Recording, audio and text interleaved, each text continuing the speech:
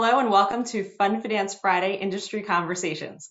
My name is Leah Edelboim and I'm special counsel in Cadwalader's Fund Finance Group. Today I'm joined by Jeff Nagle. He's a partner in Cadwalader's finance practice and he is also a key player in the LIBOR transition. He's acting as counsel to the ARRC as well as to the LSTA in connection with the LIBOR transition. Hi Jeff, how are you? Thanks for joining us today. Hi, Leah. Great to be here. Thanks. So, Jeff, we've been following the LIBOR transition from the very beginning. We've been publishing updates in Fund Finance Friday.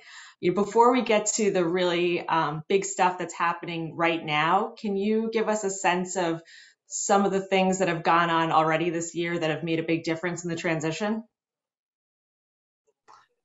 Sure. So it's been a exciting and interesting year for LIBOR transition so far, and it's continuing with new news coming out this summer. As many of our viewers or readers may recall, there was a pretty significant announcement back in March of this year. The regulatory authorities in the UK announced that for most currencies of LIBOR, the LIBOR would be stopping or ceasing to be representative as of the end of this year. For US dollar LIBOR, that date was extended out to June 30th, 2023, except for the rarely used 1 week and 2 month tenors of USD LIBOR. So that was a very important date. It started the process for many banks to be doing their transition. Important to recall, however, that the March 5th announcements themselves did not actually trigger transition under most documents. They just either started the process of negotiation or informed the market when the actual replacement for LIBOR will occur, which will be right after December 31st of this year or June 30th of 2023 for USD LIBOR. So given these announcements and given the changes, we're still seeing many lenders originate LIBOR-based loans nonetheless? That's right. So where we are in the process is we're not quite at the active transition stage yet, although we're almost there for sterling LIBOR. So there are LIBOR loans still being issued today. There's a couple of things going on in the market impacting the timing for when new LIBOR issuance will be stopping. One important bit of guidance was announcements that were made by the US banking regulators at the end of November of last year, instructing regulated or informing regulated entities that there will be a safety and soundness issue if they are continuing to issue new LIBOR contracts after the end of 2021. And also recommending that they stop issuing new LIBOR contracts as soon as practicable.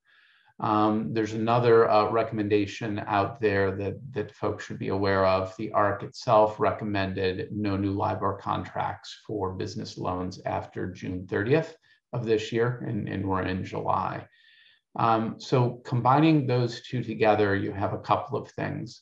One, that many institutions are planning to cease putting LIBOR into new loans within the next month or two as part of their regular business.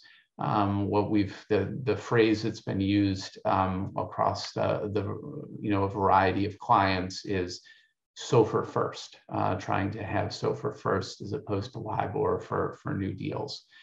That's an important date. However, there are some even harder stops out there to be aware of.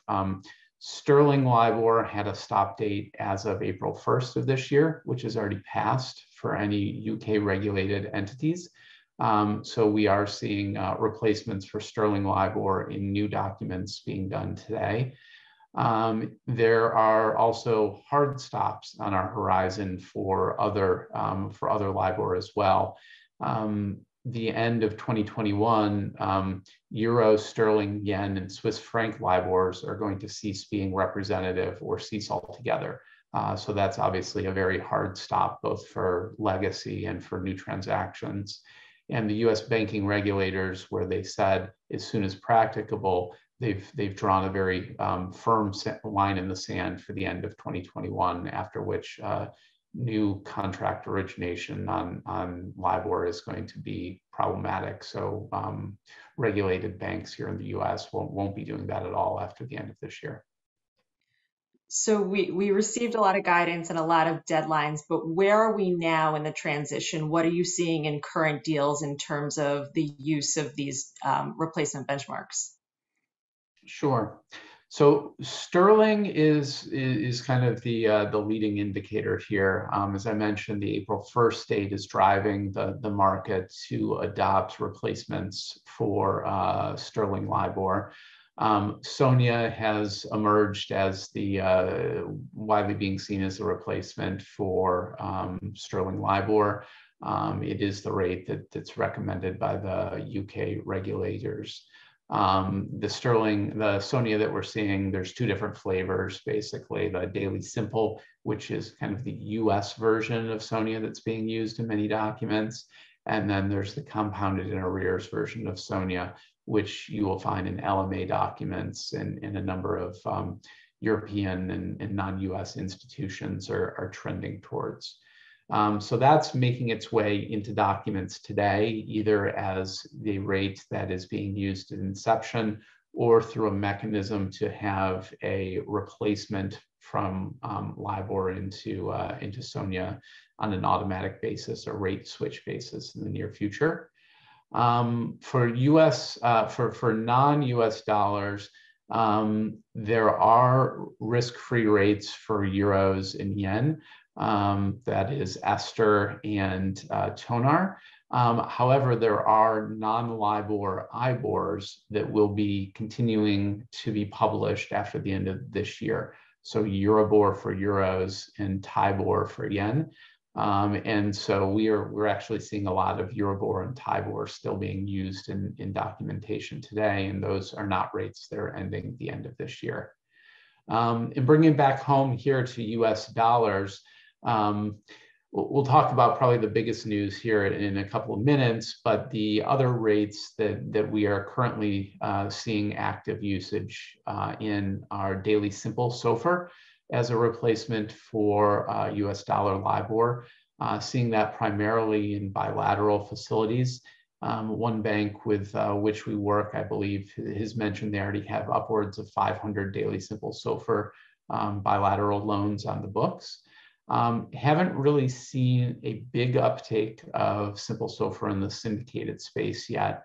There was the announcement a couple months ago that Ford will be doing over a $15 billion SOFR facility closing in September. But apart from that, we haven't seen a lot of SOFR issuance. I think the commentary on that is many folks are waiting for Term SOFR, which we'll get to in a second. The other rate that we are seeing make an appearance are credit sensitive rates, particularly BSBY, the Bloomberg short-term bank yield index. There's been some regulatory announcements within the last month or two that have encouraged lending institutions to use SOFR as opposed to BSBY, but BSBY is still a viable option for many lending institutions. So we've seen some BSBY lending. So I guess let's get to the big news. What is the big news that we are waiting for that could be, I guess, announced imminently? Yeah, so Term SOFR has kind of, for many months amongst the LIBOR transition community, Term SOFR has been the gold ring that people have been hoping for. It is a risk-free rate. It is the underlyings for SOFR are very robust, the SOFR market. And importantly for the lending market, Term SOFR will contain many of the features that LIBOR had, notably the term featured, a 1 or 3 or 6 month tenor that people have been used to using for loans based upon LIBOR for many years. It looked towards the beginning of this year like Term SOFR may not be a reality in time for transition, but there's been news, increasingly positive news over the past couple of months around Term SOFR. The ARRC came out in April and May and announced that it had selected an administrator for Term SOFR as CME. And that the ARRC was prepared to recommend once market indicators were met. So now we're just waiting for there to be a robust trading market for SOFR that will allow the ARRC to feel comfortable recommending a Term SOFR for usage. A big component of that was the CFTC's Market Risk Advisory Committee, the MRAC, came out, I think this was back in June, and recommended a switch in interdealer swap trading conventions from LIBOR to SOFR as of July 26th. And so that is a monumental kind of guidepost on getting the market indicators, because that will be driving a lot of SOFR swap activity to provide the underpinnings for the ARRC recommendation. It's expected to provide the necessary market depth in order for the ARRC to make that Term SOFR recommendation. The ARRC, there was an announcement on July 26th, so Monday of this week, 2 days ago from when I'm making this taping, saying that they are seeing robust pickup in the interdealer swap markets, and are very positive about being able to make an announcement about the recommendation of Term SOFR in the very near future. The key quote from a couple of months ago was that they were expecting to make that announcement within the matter of days, not weeks, after July 26th. So I think we're all waiting around for an imminent announcement that Term SOFR can be used. A couple of other good points about Term SOFR. The ARRC came out this month saying that business loans would be in scope for use of Term SOFR, which is great for the fund finance space. So Term SOFR is a rate that could be used for most of the loans in this market. And the ARRC also prepared recommended conventions for Term SOFR so that counterparties could use Term SOFR. So all of these are great news for the Term SOFR aficionados out there, and the bottom line is that we have every expectation that Term SOFR may well be available for use in business loans very soon, maybe within a matter of days, and that is expected to assist the transition away from LIBOR once Term SOFR is available. Thank you so much. And the one question that we get a lot from either our readers or from our clients is every time we get an announcement, if you have the ARRC hardwired language or your particular bank's version of it, what do the announcements mean for your credit agreement? Right. So what the announcement from March 5th, it was a benchmark transition event. But the way the standard ARRC hardwired fallback language works is that after a benchmark transition event, you need an actual benchmark replacement date for LIBOR to be replaced. And so the benchmark replacement date for US dollars is not going to occur for almost all the tenors, all the relevant tenors, until June 30th of 2023. So under the hardwired approach, your actual transition would not occur until that date, unless you use an early opt-in election or unless there's a proactive remediation prior to then. The ARRC announcement that it is recommending Term SOFR means that once you get to that waterfall, if Term SOFR is the top level of your waterfall, which it is under almost all waterfalls that I've seen, that means you can stop there. So when you do transition, you don't have to look any further. You now have an ARRC recommended Term SOFR.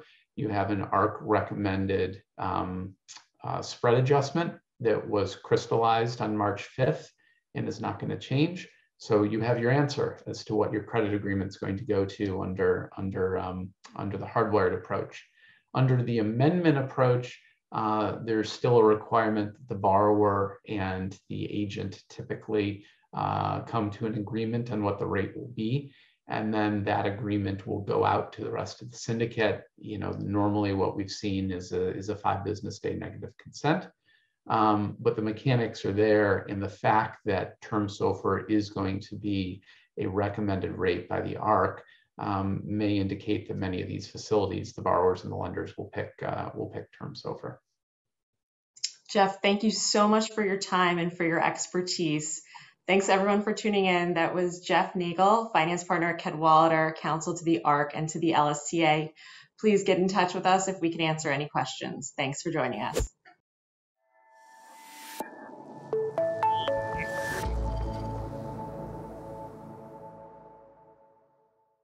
The material and information contained in the podcast is for general informational purposes only. Any use of the audio within this podcast without the express consent of Cadwalader is prohibited. Quotes from this podcast may not be used without the express permission of the speaker.